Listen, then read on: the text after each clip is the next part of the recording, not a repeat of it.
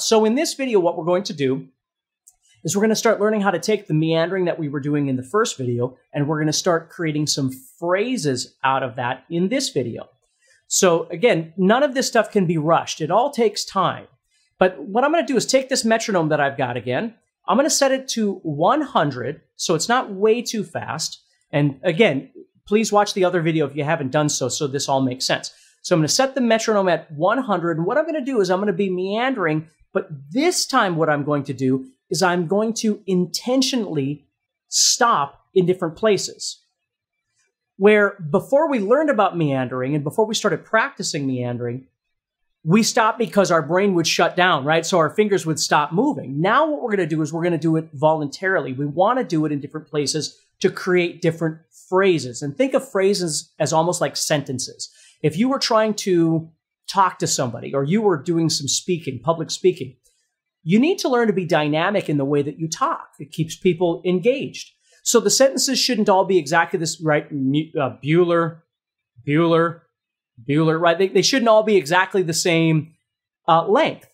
So with phrasing, what we're going to do is we're going to start trying to create some longer phrases and some shorter phrases, and we're actually going to stop playing, which gives a listener the end of the sentence, okay? Because as guitar players, oftentimes we do this.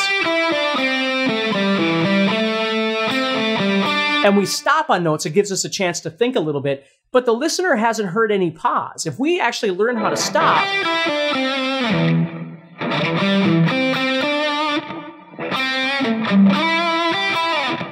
and add those pauses in, it actually sounds quite nice. So let me kind of show you what I mean. I'm going to start meandering, and then I'm going to start creating phrases by actually stopping playing in different places. So watch this.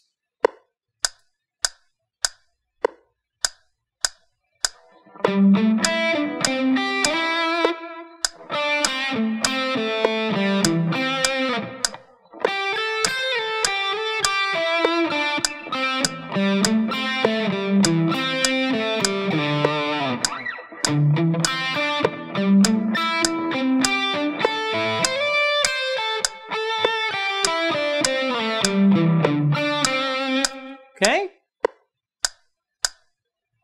So as you can tell, it's beginning to sound a little bit more like music because I'm adding in some rhythm, right? That's really what's happening is I'm taking this series of eighth notes. Ba-da-da-da, bump, ba-da-da, ba-da-da, bump, bump, ba-da-da-da. And I can start adding in little pauses or stops, physically stop the strings from vibrating, and all of a sudden everything starts sounding a little bit more real.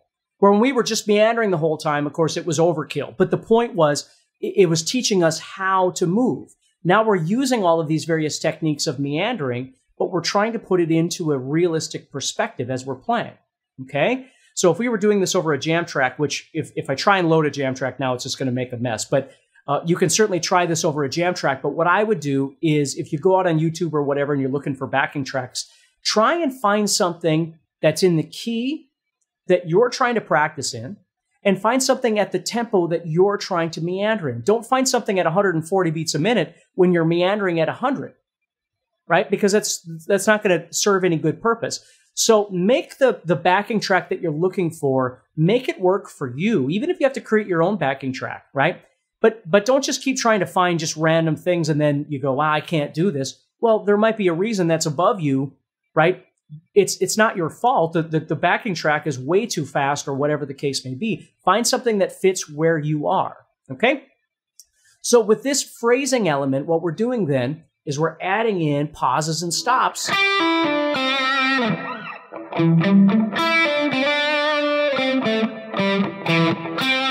And it's kind of cool, right? So that's the next step in this, is to try and start learning how to create these phrases. Use the meandering technique just like you were before, but start putting in pauses and try and make those pauses different sizes, or stops, if you will. Pause means the note keeps ringing out. Stop means you physically stop the strings from vibrating. And try and be aware of making longer phrases and shorter phrases. Very short, longer, right? Medium size, whatever it is that works for you. But explore that a little bit. And then what we're going to do in the third video, okay, is we're going to start talking about some effects that I think are really, really important for you to do. And not not effects from an amplifier or an effect pedal, but effects that you do on the guitar itself.